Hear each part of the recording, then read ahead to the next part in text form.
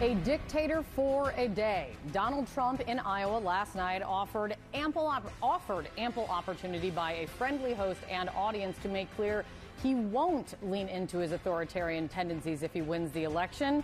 An opportunity that Trump took and did this. Do you in any way have any plans whatsoever, if reelected president, to abuse power, to break the law, to use the government to go after people? You mean like they're using right now? Also, in all of that, asked about being a dictator. We will get to more of that in a moment. Politico's take on it all, a presidential frontrunner idly musing about being a dictator, even for a day, is not normal stuff.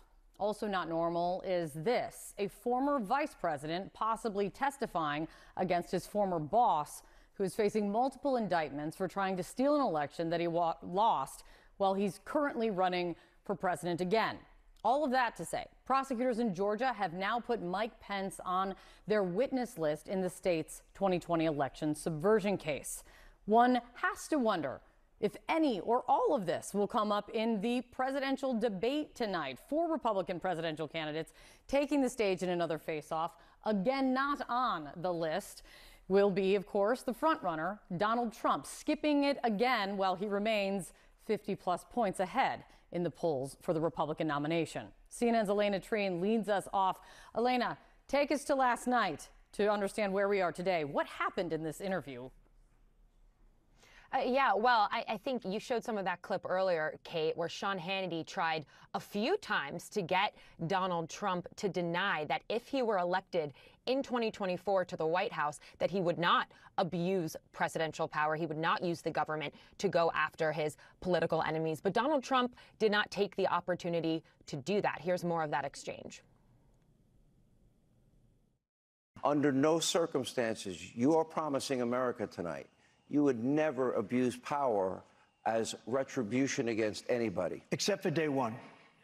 Except Look, for? he's going crazy. Except for day one. Meaning? I want to close the border, and I want to drill. Drill. He says, you're not going to be a dictator, are you? I said, no, other than day one. We're closing the border, and we're drilling. After that, I'm not a dictator, okay?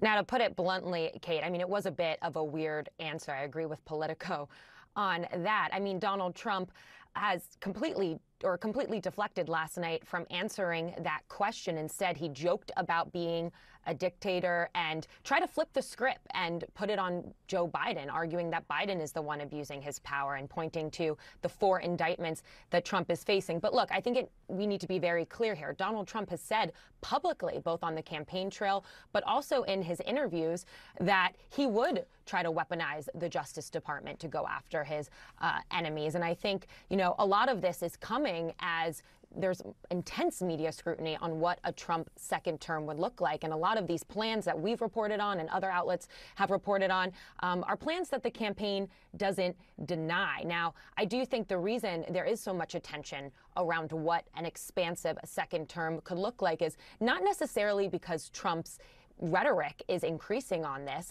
This is really the same language that he's been using since he announced that he was going to run for election last year. But it's because we are 6 weeks away to the Iowa caucuses, and Donald Trump still has a commanding lead in the polls. And that's led a lot of people, Republicans, Democrats, critics, to wonder what exactly would a second Trump administration look like. Elena, good to see you. Thank you. John. All right, with me now is former Obama administration official Van Jones and David Urban, Republican strategist and former Trump campaign advisor. They are both CNN political analysts. And with me here in studio, Van, I want to replay the initial question from Sean Hannity, just so we're all crystal clear. Pretty simple question, brother. Pretty simple question from a guy who, isn't really trying to expose the former president here. Let's listen. Do you in any way have any plans whatsoever, if reelected president, to abuse power, to break the law, to use the government to go after people? Do you have any plans to abuse power, break the law, or go after people? And here's the thing, Van. We timed it. He didn't answer that question for 5 minutes. For 5 minutes, he obfuscated didn't give a yes or a no for 5 minutes, and when he finally did answer, the answer was dictator on day one. Yeah, what do you hear there? Well, I mean, in some ways, it's kind of like the guy at Ellis Island. They say, do you advocate supporting overthrowing the government by force or violence? And he goes, violence? Right? This is a very easy question. It's a simple yes or no question. And there was an opportunity to set the record straight, to tell people, I do not plan to do this. I plan to follow the law. He didn't do it. There's not a single human being on earth that would take more than 5 seconds to answer a question like that the right way. He couldn't get it right in 5 minutes. And David, I want to make clear, this isn't a complete vacuum when it comes to Trump himself or the people he has surrounded himself with, including Kash Patel, who worked in the last administration. I know you know Kash Patel. The New York Times noted today that in an interview with Steve Bannon, Patel said, quote, "We will go out and find the conspirators, not just in the government, but in the media. Yes, we're going to come after the people in the media who lied about American citizens, who helped Joe Biden rig presidential elections. We're going to come after you, whether it's criminally or civilly." Yeah, it's nuts, right? It's crazy. And I can tell you firsthand that I know that the Trump campaign and the inner circle of the Trump campaign, which Kash Patel is not part of, is none too happy with those comments, right? Because they're indefensible, right? They're just clearly indefensible. And so to be out there saying that, there's no way you can respond to it other than say it's just wrong, right? I mean, what he's saying is wrong. Well, you'll say that, and the campaign will say that. Unfortunately, the candidate won't say that. That's the problem. You know, and to your point about what the former president said last night to Hannity, look, Hannity was kind of twisting his arm a little bit and saying, you know, say uncle, Donald Trump. And Donald Trump, you know this, Van knows this, when Trump gets pushed into a corner, he's not going to admit that he's wrong. He's not going to say that I did something wrong or said something wrong. He said, look, I'll be a dictator in so much as that I am going to close the border, in so much that I am going to drill. If those things are being a dictator, then I'm guilty of being a dictator. That was his answer. It was not an artful answer. He was being too cute by half. That was after 5 minutes of not promising he wouldn't abuse power. He was being too cute by half. And look, as we get closer and closer to the election, it's going to be more scrutiny. The only person that's going to beat Donald Trump in this election is Donald Trump. Not Joe Biden, not Nikki Haley. Donald Trump's the only guy that can beat himself. How should voters interpret this? I mean, how seriously should they take this?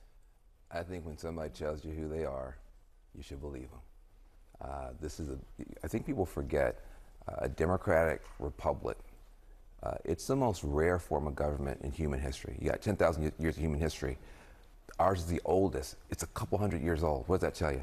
These things fall apart all the time. The usual thing, a strong man comes on the scene and you don't have a democracy anymore. That's happening in countries around the world. It could happen here. He's trying to be cute. He's trying to be clever. That's what his people who like him think. But if you had somebody who was in a position of power, your boss or your clergy member, whatever, who talked about power the way he does, you'd be very concerned. You should be concerned about America today. So Liz, go ahead. Yeah, I was going to say, Selena Zito, my friend, coined this phrase, right, which is very, very popular during the 2016 campaign. You know, Trump supporters take him seriously, but not literally. His detractors take him literally, but not seriously. I think you're seeing more of that today. Yeah, but do you think that still holds after he's been in office for 4 years? Because Liz Cheney, by the way, Liz Cheney distinctly doesn't. The Atlantic doesn't. Other people have been talking about that this week. I want to play a little bit of Liz Cheney from last night, because what she seems to be saying is, we don't have the luxury, she says, of taking literally or seriously. Sure. We have to pay attention because it's different this time. Listen. I think it's naive and a real misreading of what we've lived through to think that we can count on the guardrails that we have in place. Donald Trump tried to seize power in 2020. He's learned the lessons of 2020 and 2021. And so I think anybody who says, well, don't worry, you can count on the balance of power and the institutions, that's really wishful thinking that we can't afford. Van? Look, she's right. Any job you have, you're a little bit better the second day than you are the first, or the second year than you are the first, the second time than you are the first. The first time Donald Trump got there, he didn't think he was going to win in the first place. He had a campaign team, a very small one. He didn't have a governing, capacity. Now he knows how this thing works, and a lot of the marbles that people put on the stairs for him, a lot of the banana peels people put on the sidewalk for him, those people are not going to be there. And they're going to be people who actually expect to be able to deliver on some of these promises. And I think people should take it very seriously. He will. It won't just be this kind of circus type of thing. He's going to come in there with a disciplined plan to do a lot of stuff that could hurt a lot of people.